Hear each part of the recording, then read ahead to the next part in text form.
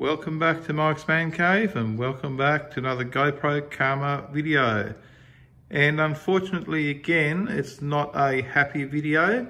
Here, as you can see, is my GoPro Karma drone. I have the Hero 5 GoPro in there.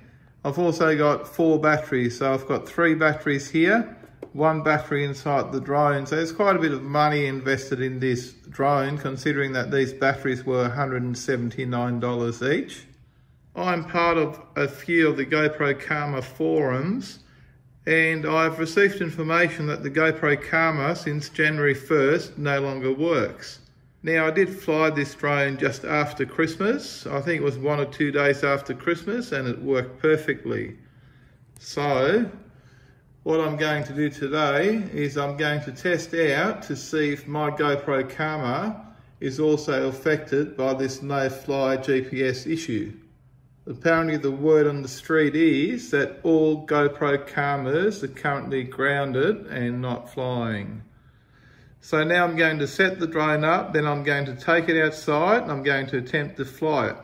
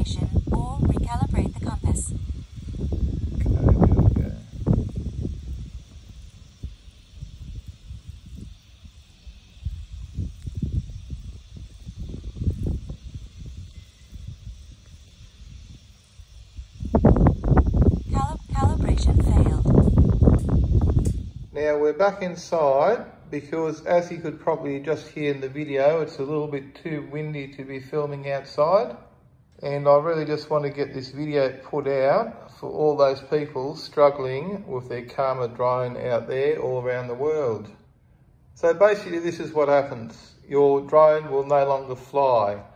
If you've seen the message that flashed up on the screen, it says cannot calibrate without GPS. Now you can muck around for ages, the drone will no longer pick up GPS signal, and apparently this is happening with Karma drones all around the world. You can still fly your drone, but it is obviously risky because you will be flying it without GPS. So there's no more return to home or any of the other GPS supported functions available.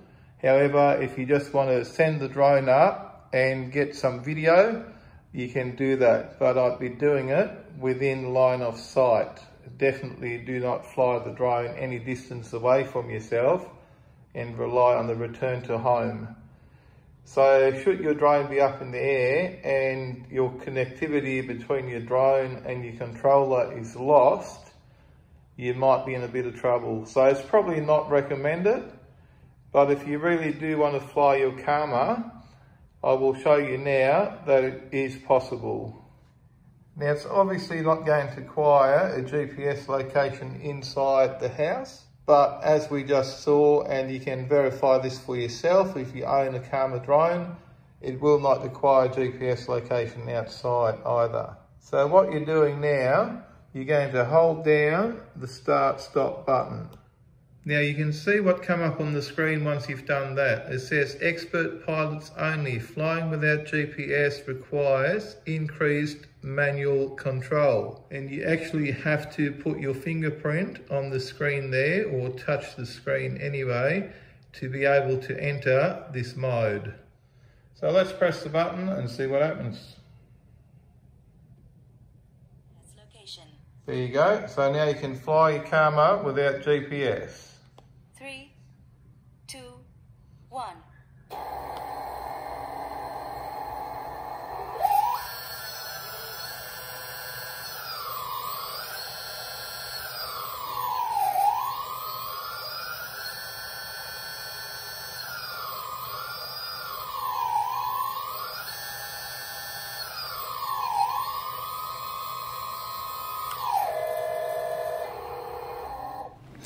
Now, as you just saw, you can still fly your GoPro Karma.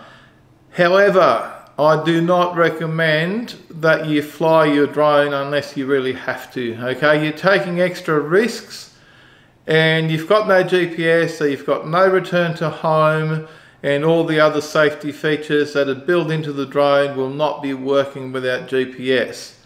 However, if you just want to get your drone up into the backyard or get a couple of photos of something while you're away on holidays, just go ahead and do it.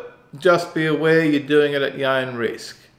What I'll be doing is I'll be getting my Karma, putting it in the case and putting it away until GoPro gets this mess sorted out, which hopefully won't be too long. I'll download the update and then I'll be able to fly safely. In the meantime, I'll just use one of my other drones because I'm lucky enough, well, it's not a matter of luck, I've worked for it, but I'm lucky enough to have more than one drone. I just wanted to show people that there is a way around the current GPS problem, so you can still get some use out of your drone, however you are taking a risk. Okay, if you found this video useful, do me a favour, please give me a thumbs up, and don't forget to smash that subscribe button for more videos from Mike's Man Cave.